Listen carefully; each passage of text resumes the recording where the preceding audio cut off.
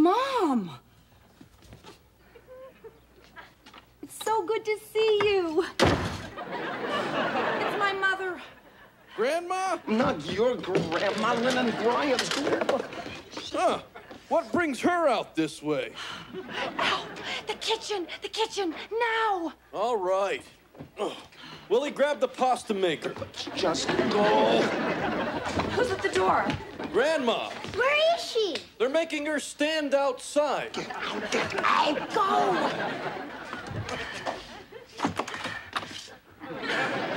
Mom, come in. Are you sure?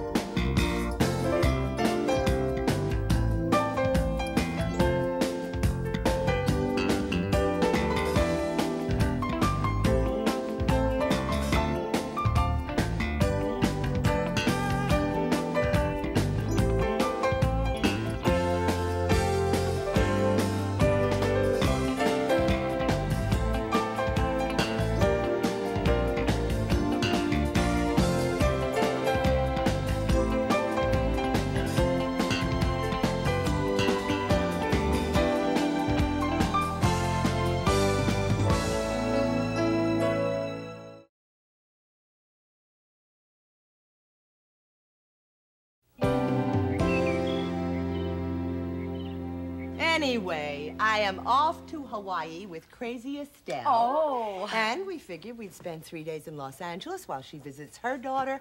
I'm visiting my daughter. Oh, honey, that hair's much too short for that face. You look good too, Mom. I'm so glad you're here for lunch. Tell me, what's your mother feeding you these days? Oh, good food. Sandwiches. Sandwiches? Well, listen, tonight I'm going to make you something substantial. Mom, I'm cooking dinner tonight. Oh, listen, we'll talk about it later. Oh, I brought gifts. Gifts? No. I always bring gifts. I meant, no. You needn't have brought... Okay, Brian. Here you go. A scarf. That's right, hand-knitted by Grandma. I remembered how cold it gets in here. Mom, the house doesn't get that cold.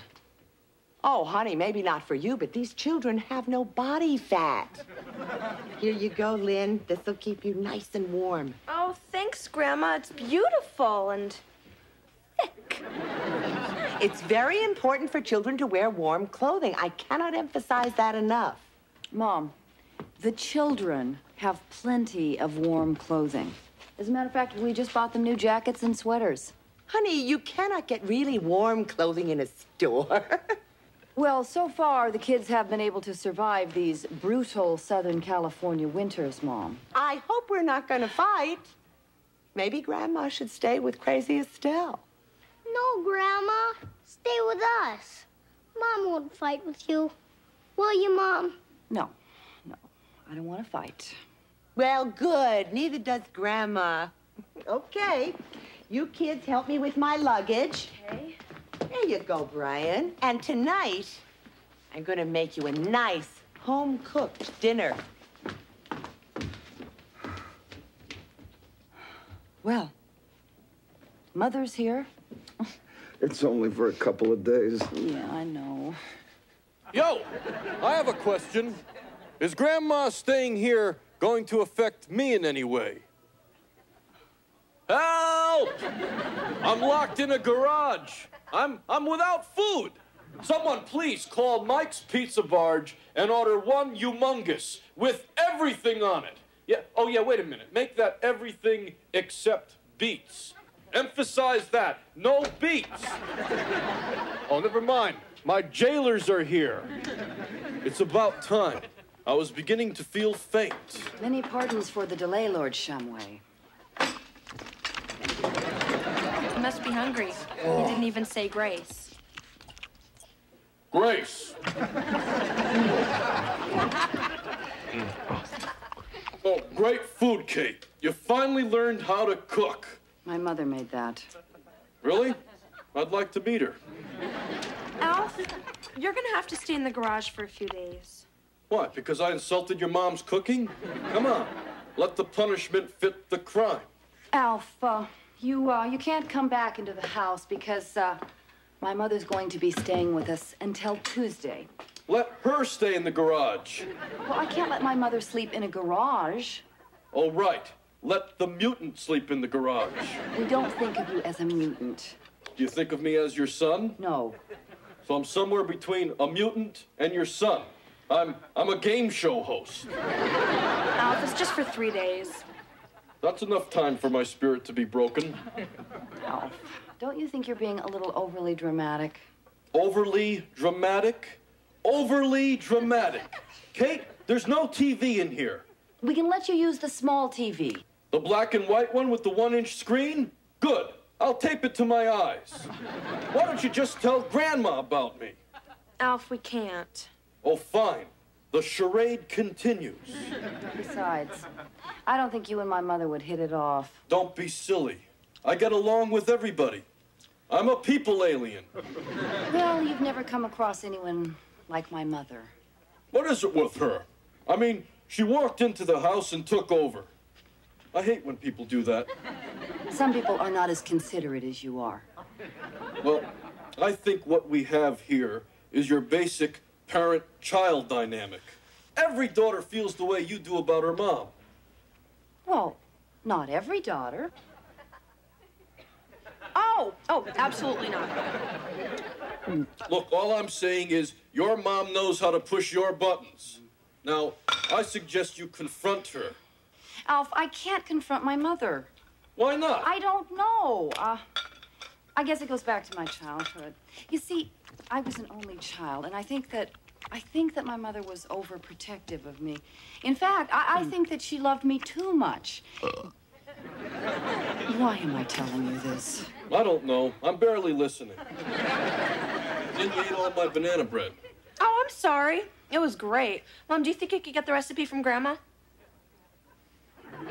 It wasn't that good. No, I don't even know why I said that. Oh, good save.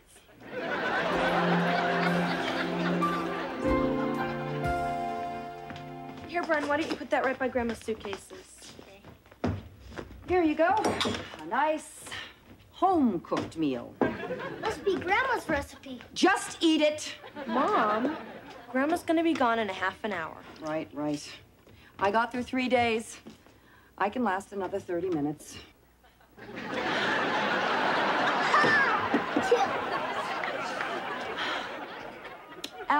Alf, get back into the garage. My mother is still here. I've had it with the garage, and I've had it with your mother. This is my home. This is where the bathroom is. Alf, Grandma's in the bathroom. What does she have, squatter's rights? That does it. I'm gonna have to file a grievance. Mom, Alf, she's coming. Alf, the kitchen. Go. I'm going.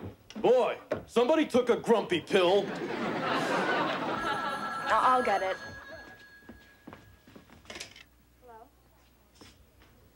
Who packed my suitcases? I did. I thought you might want to save time. Look at this. You put all my underwear on the top. Kate, that is so tight. Grandma, it's for you. It's Crazy Estelle. I wonder what that crackpot wants now. Too much oregano, honey. Thanks, sweetheart. What is it, Estelle? What do you mean you're going to be late? No, you see that? See that? You always do that to me, Estelle. You know I hate running for planes. Well, you are aggravating me. Oh, come on. Everybody likes me. Fine. Just go to Hawaii by yourself then. Yeah, I hope you fall into a live volcano, Estelle. Good news? Late. She always has to be late. It's like a sickness with her. You are still going to Hawaii, aren't you? The woman is so selfish. I mean, that's all she thinks about is herself. Self. But you are still going to Hawaii, aren't you? One thing is certain. I am not going to Hawaii with a crazy woman. I'm going to stay right here. Oh. Garbage disposal.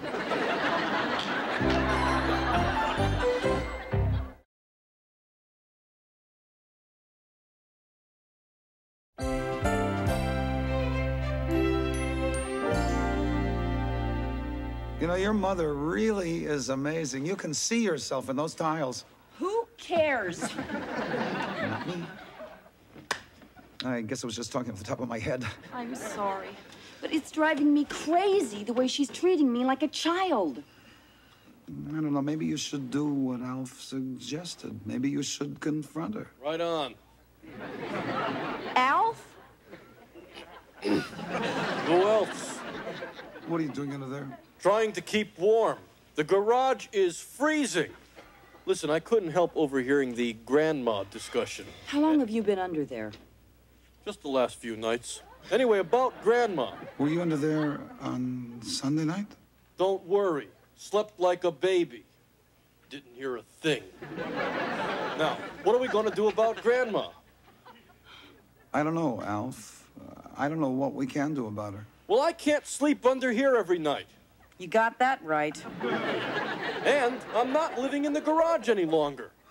Unless you decide to put in a hot tub and a big screen TV. Forget it. Okay, then Grandma has to go.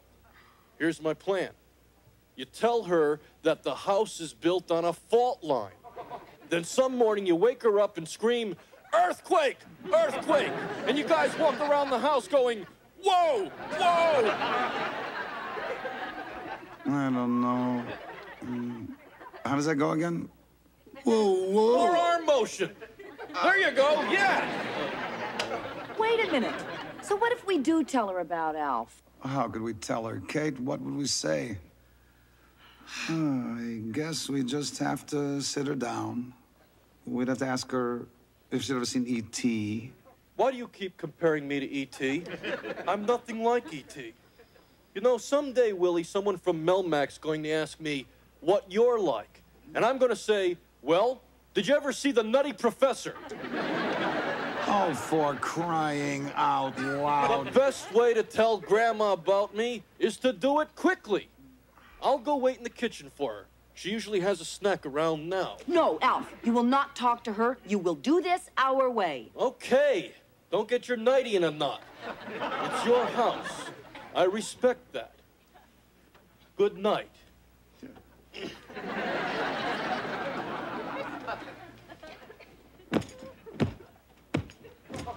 Hey, go for it, Willie! All right. I'm leaving.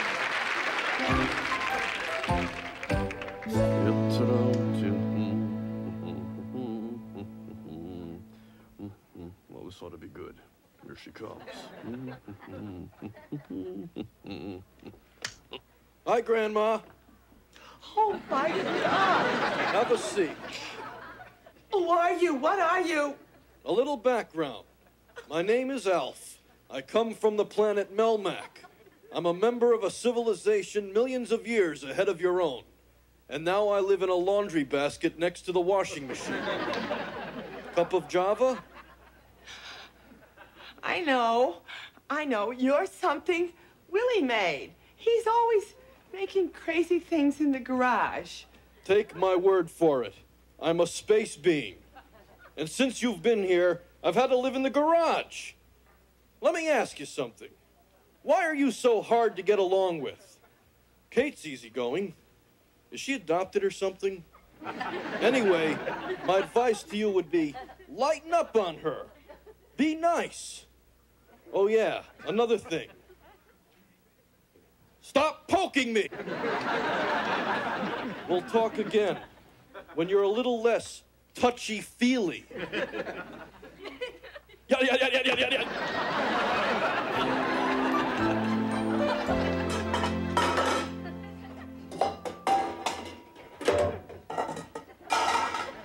I'll make the bread. Good morning, Grandma. Oh, my God. It wasn't a nightmare. Sit down. Take a load off. You mean you actually do live in this house? I thought we covered that last night. I just can't bring myself to act. I guess you two have met. It introduced itself last night. Listen, I know you wanted to introduce me, but I couldn't stand being in the garage any longer. There was a spider in there this big. Well, now you know, Mom. We live with an alien from outer space. Kate, I had such high hopes for you. I sense some negative vibes here. Why don't we just discuss this over breakfast? Good idea. Good morning. Morning, Grandma. Morning, Al. Uh-oh. Oh, is right. You met A.L.F. Isn't he great? Is he going to eat at the table with us? A.L.F. always eats with us. What does he eat? Kibble? I resent that. I don't even know what kibble is, but I resent that. This is wonderful. He sits at the head of the table. Well, Dorothy, he's comfortable there. I don't really think it makes all that big a difference. Well, I only figured that the head of the household should sit at the head of the table. That's... It doesn't matter where anyone sits. We all know who the head of this household is. Juice? Yeah. Oh, and how about some of those Belgian waffles with the sugar sprinkled on them? You know how I like them. We're having pancakes, okay? Fine, if that's all we've got. He sits at the head of the table. He decides what you're going to have for breakfast. This little mop from the moon is running your house. Mop from the moon? How could you be so ignorant? There are no mops on the moon. Ha! I didn't mean that literally. I meant that as an insult. Oh, yeah? Yeah. Well, if I had a straw and a napkin, I would fill you so full of spitballs. You hear how he's talking to me? Listen, either she goes or I go. Which is it, Kate? Do you actually have to think about this? No. Yes. Wait a minute, wait. Nobody's leaving, and nobody's staying. Good, strong stand, Willie. No wonder you don't sit at the head of the table. Well, I never thought my own daughter would want to throw me out of her house. Grandma, no one's throwing you out. You have wanted me to leave ever since I got here. Got that right. Al. Well, it's true. Would you just stay out of this, please? Is that true, Kate? Tell her. Yes. Yes, it is true. Kate, a little less direct. Mom, you drive me crazy. You come into my house, you take over, you make me feel like I can't do anything right. Well, I don't do that. Yes, you do. Al. You have turned my daughter against me. You have used some cosmic powers to take over her brain. Grandma, no one's been brainwashed. Mom has felt like this for a long time. She was just afraid to tell you. You know, this is your fault. You are responsible for this whole thing. I make things happen. I'm a catalyst. Listen to me, Mom. Listen. I love you, but this is our house. And as long as you want to be in this house, you're going to have to follow some rules. What? What kind of rules? No going for rides in the dryer. No chewing on any part of Lucky's body. Al, those rules only apply to you. No fair. Why does she get to chew on Lucky? She doesn't. The rule was no going for rides in any appliance. Well, look, you know, I don't know if I can memorize a whole bunch of rules. There's only one rule that's really important. Treat your daughter like an adult. You did a wonderful job of raising me. Why don't you trust me to do the same? Oh, Katie, I do trust you. I don't? I will. I want to. I love you. I'm sorry. Just tell me what you want me to do. Oh. Just mellow out, Granny. Come on. Let's have breakfast, huh? Great. I'll make breakfast. Mom, I'll make breakfast. Oh, honey, every time you make pancakes, they come out watery. What? Mom. Yes. Okay. Right. I'll just go sit down. Way over here.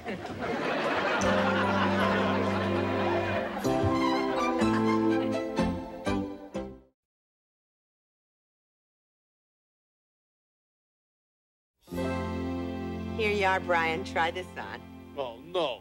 Not another gift. What are you trying to do, buy the kid off? It's too big, Grandma. You'll grow into it. Until then, Willie could use it as a car cover. Oh, sure. Go ahead, make jokes, and after I made you a gift. A gift for me? Let me see. What is it? A muzzle. Very funny, very funny.